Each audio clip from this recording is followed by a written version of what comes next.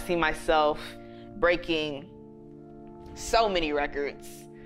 And I honestly see myself as being the greatest sprinter ever.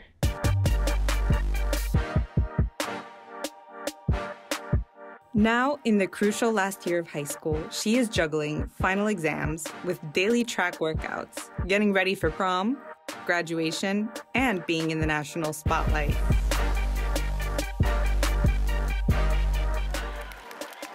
As a sprinter, Candace is like a blank canvas. She's still learning the sport. She's still learning what her own capabilities are. And because she's still fairly new to the sport, there's no boundaries or limits as to what she believes that can be accomplished in the sport.